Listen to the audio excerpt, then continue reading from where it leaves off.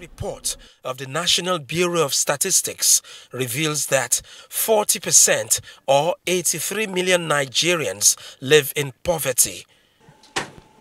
It suggests that the number of poor Nigerians exceeds the total population of South Africa, Namibia, Botswana, Lesotho, Mauritius, and Eswatini combined.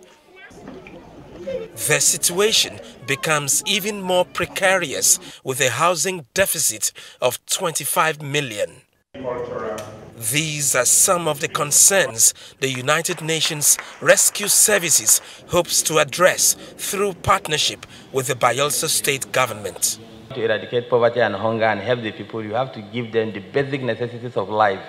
One of them is the housing challenge in Nigeria. Nigeria has over 25 million deficit of housing, and it is increasing by the day.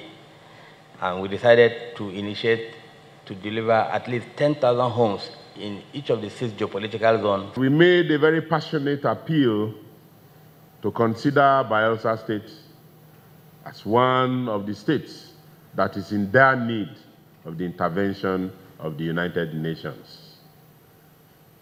Today, we are happy that you are here to intervene in our situation.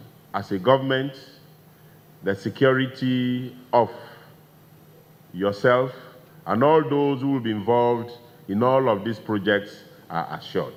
And we ensure that all of the issues that you want to address, as you have put in your letter, are put down here on ground in Bayelsa State. There are also plans to procure and distribute grains and training of 1,000 youth, including the building of 1,000 housing units. It is costing us about 15-point-something million to build a 2-bedroom bungalow, and we are selling it to you at half of the price. And we are saying anybody that can afford that half of the price, cash, is not qualified to own it. We are looking at the people who have lost hope, the teachers, the market woman, the Okada man, the taxi driver, the vulcanizer that I said, park my car and say, pump my tire. Our idea is let them own homes over there.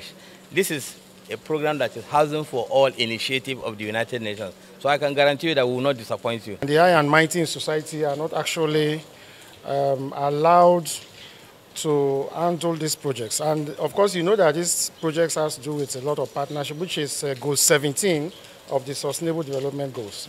This is partnership. It's a contributory scheme. That's why you see the state governor graciously donating land. Governor Douye Diri was also inducted into the Hall of Fame of the United Nations International Ambassadors.